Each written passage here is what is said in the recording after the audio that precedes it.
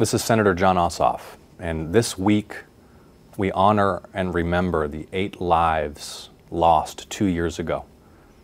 Georgians stand united against hatred and bigotry and in solidarity and support of Georgia's Asian American community.